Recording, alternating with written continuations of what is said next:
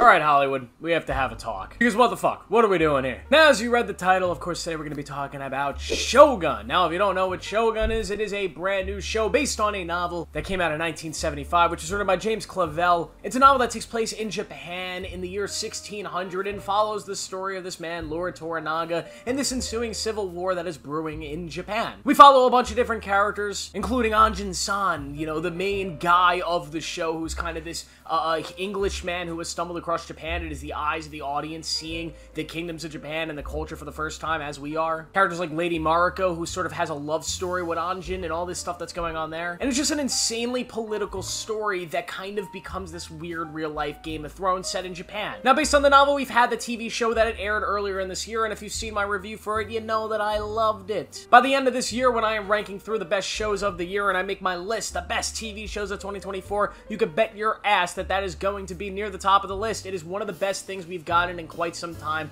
from that style of television. But Shogun, the whole entire time that, you know, we were watching it and viewing it, it was sold to us, the audience, and to everybody as a miniseries. It's adapting a book that is a singular story, and it's going to adapt the entire book, start to finish, and finish the story of Shogun. And that's exactly what it did. Shogun ends in a place which really solidifies the story and makes it so you do not need to see anymore. But of course, we've had breaking news that there is going to be a Shogun Season 2 and a Season 3. They have both been greenlit and announced, and the actor that plays Toranaga-san is coming back to play that character yet again, meaning it is a continuation of the story and not just another Japanese-style story set in a different time period. Now, of course, I have a lot of problems with this. This, to me, is fucking ridiculous. And here's why. Like I just said before, Shogun is adapting a novel that had a beginning and an ending, right? This is a show that had a beginning and an ending. A show that told the story of these characters and ended in a spot that made it very, very, very clear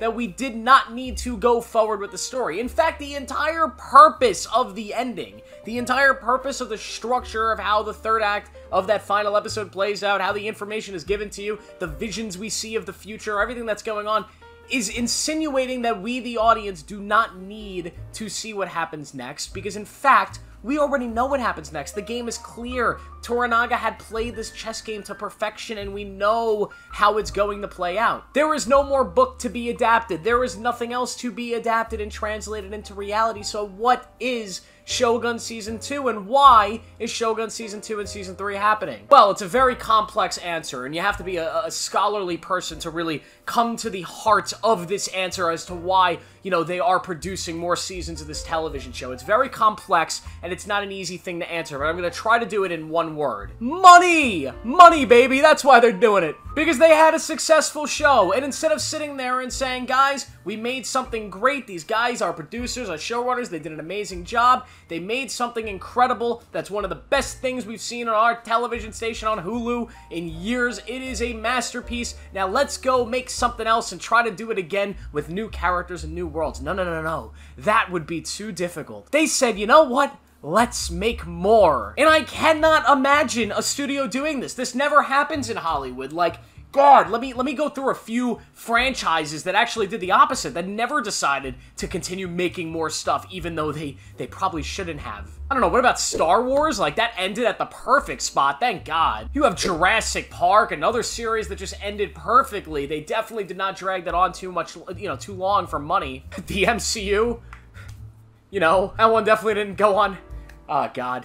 How about Joker? Okay, well, that one's up to be. We'll debate that one later this year. But you see what I'm saying? Hollywood is in this weird space nowadays where they just keep making sequels and continuations of things. More seasons, more sequels, more stuff. And we've kind of lost the ability to sit back and said, we have done enough. We have told the story, and that's it. Leave it be. And Shogun is just a perfect example of that, of this situation where you have this story that's complete. You don't need to go on, and now they are choosing to go on because it was successful. And to me, that is just wrong, and it is something that is breaking Hollywood within these superhero movies that we've seen countless sequels, and finally we're starting to see the audiences finally revolting against that, and these movies are bombing. You've had a billion Star Wars movies, you've had a billion Jurassic Park movies, Terminator movies, all these freaking franchises that should have ended years ago, and they just keep going and going and going and going because Hollywood believes these names will make them money. Instead of creating new stuff, we bring back the old stuff, and that is just, it's like a disease in Hollywood. No, you're still holding on!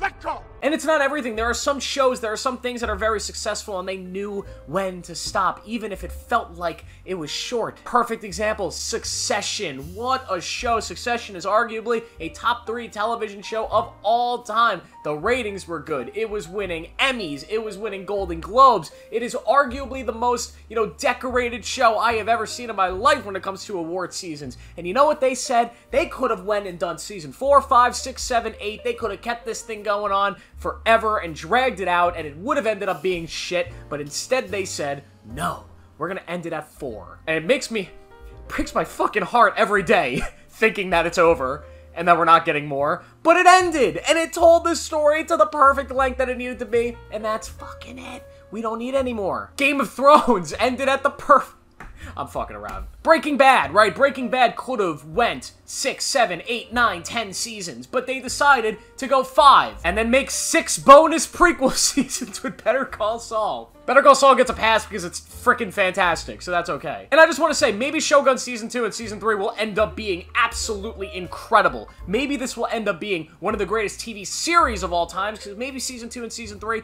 will live up to Season 1, but it is a tall hill to climb because of how good Season 1 was and how Season 1 finished the damn story. Imagine the night after Cody Rhodes beat Roman Reigns, he came out on Raw and continued to say, I need to finish the story. I need to beat Roman Reigns again. I think everybody would say, that's fucking stupid. I have to finish the story.